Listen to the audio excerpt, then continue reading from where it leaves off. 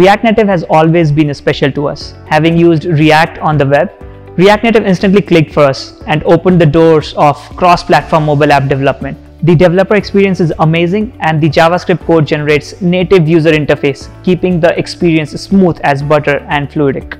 Our love story with React Native started when it was just launched for Android. A few deep dives later, we discovered that no other technology came even close to what React Native had in store.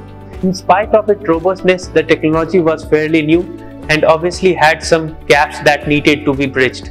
This was an opportunity knocking and we answered. We launched a product of our own called Native Base, which eased the process of development by providing importable generic components. This was our attempt towards filling the gaps of React Native for developers. During this process, the amount of knowledge we gained was exponential for us as developers and as organization. We moved on to build dozens of applications using this framework for different clients and for internal projects as well, which stands as a prominent example of the stability of this technology. We didn't stop at Native Base. We went ahead and built a desktop app, a design tool called BuilderX. BuilderX is not just a design tool, but it also generates React Native code for developers. So it actually bridges the gap between designers and developers. Our presence in the React Native community is massive.